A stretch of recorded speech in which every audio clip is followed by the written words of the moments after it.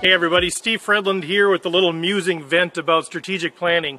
I do strategic planning for individuals, small businesses, and nonprofits, and I absolutely love the process, but the words in themselves, strategic planning, have such a negative connotation, and it actually makes me quite angry because strategic planning in a lot of cases inside of corporations or other places, it's just a fixed framework, it's a fixed process, everything is static, it's one size fits all, and so at the end of the day, organizations walk through this process. It's not really value added. The discussions don't go where they really need to go.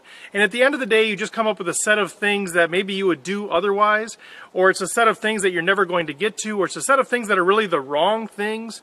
So people think about strategic planning and they think, this is dumb. We've done this before. We have 3-ring binders full of strategic plans that nobody's ever using. And I think it gets a bad rap because strategic planning done well is all about catering to your individual organization, catering to your nonprofits. It starts with a lot of questions about where are you trying to go. Get clarity on your vision, your mission, your purpose, your core values. And in the context of those things, you start asking the questions, what sort of strategic planning do we need to do? Which is just a fancy way of saying what sort of strategies, what things do we focus on? How do we set ourselves up for success both now and in the future, and in the very, very long-term future? How do we set ourselves up to do the things now that'll get us where we want to go? So it's actually a very exciting, a very life-giving process when done right, but so many times I see it done very, very poorly, one size fits all. And so when people ask me, hey, can you do strategic planning for our organization? I have to ask the question, well, what do you mean by that? Do you just want a process to go through because your board is demanding it? Or do you actually want a life-giving, engaged, ownership-driven, vision-centric planning process that's going to get you advanced down the field closer to where you're trying to go ultimately?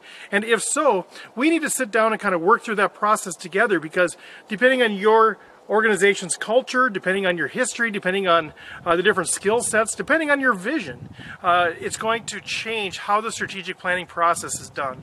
At the end of the day, what you want is you want all of the stakeholders having a voice, you want ownership, you want engagement, and you want to do things that are both reasonable as well as effective, and that people are going to celebrate and get excited about if those things happen.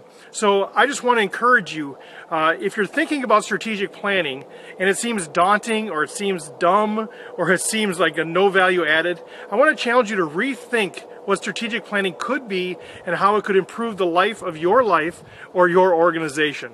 Steve Fredlund here. If I can help, please let me know. But hopefully that encourages you to not just throw away strategic planning, but embrace it.